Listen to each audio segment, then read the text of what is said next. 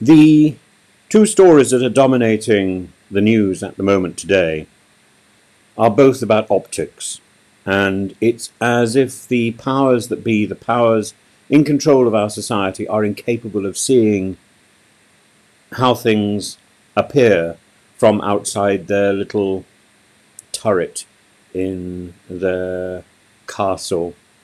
And it's as if they've never read, what is it, the 1786 poem by Robbie Burns, The Ode to a Louse.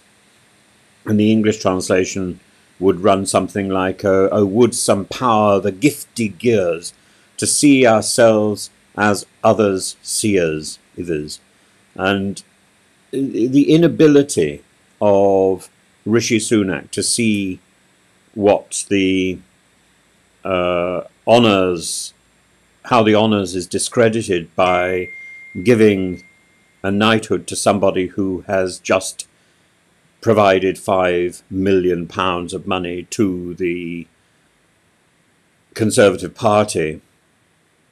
It simply looks shoddy, and the honour system should be for people who have worked hard in the community, who have blown whistles when things have gone wrong in the hope that things will go right, who have helped the community, who have gone beyond and above their calling, rather than who have put their hand in their pocket to pull out a little bit of chocolate which can be tossed off to the Conservative Party and will be recouped in cash and honours, in tax credits and tax relief.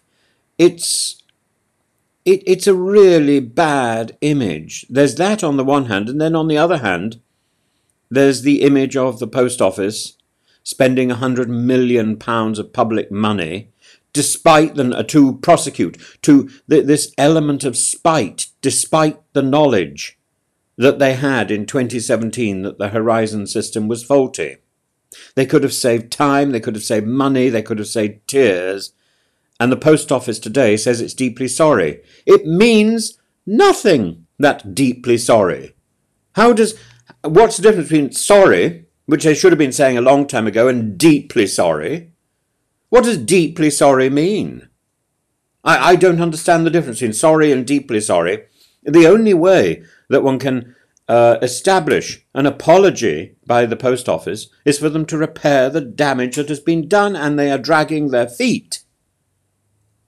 And they're trying to suggest that some people who would otherwise have been exonerated were not entirely honest, that they had failings. Well, I don't think it's in the post office's duty, job description, or right to point out anybody else's failings, because the failings of the post office are so enormous.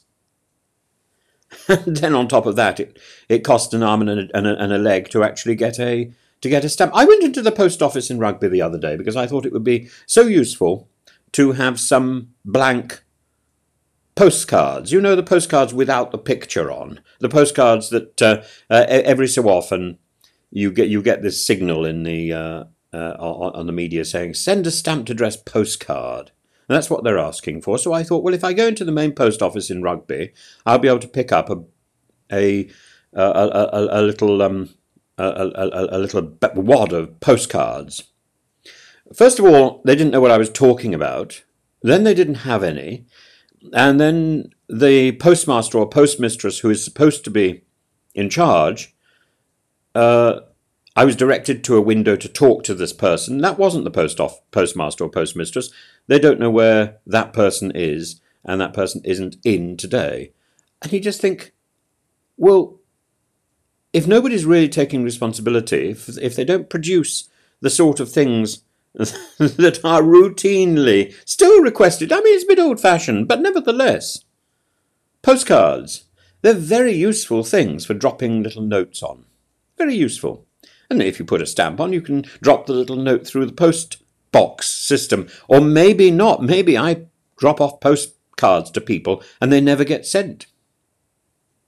I don't know. But I'm beginning to worry that the post office itself, as a as an institution has become a shoddy parody of service and isn't doing its job. And why should I not worry about that? Because nothing we're hearing in the news gives me any confidence in the post office at all.